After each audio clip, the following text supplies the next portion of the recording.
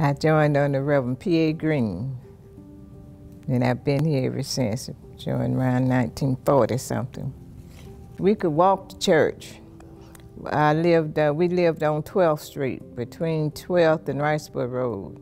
And we would walk down 12th Street sometime, and sometime we'd cut through our backyard and come through Pickett Avenue to church. But we would walk to church, day or night, and we didn't have any worry about walking. I remember when I first came here, we had service sort of like the old time way, you know, hymn, the choir, and we didn't have, at first we didn't even have a piano, I don't recall.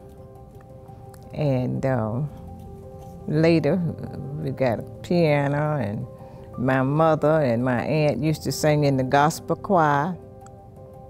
And I think Deacon J.H. Youngblood was the president of that gospel choir back then. We had various auxiliaries, and one of the auxiliaries I remember was the Women in Action. It was when we got to be young adult then. And we were really a strong ministry of the church, and we were just like sisters. What affected one affected all. And I remember Miss Mary Warren and Miss Mary Wiley and Miss Lula Bush and on down the line were members of that ministry. And we just cherished each other and loved each other so much.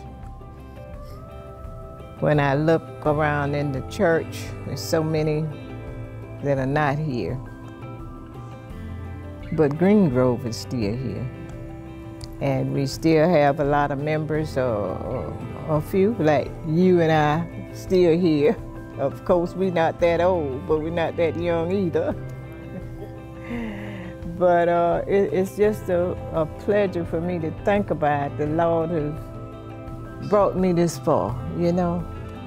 I've been here under about 8 pastors, and I'm just grateful.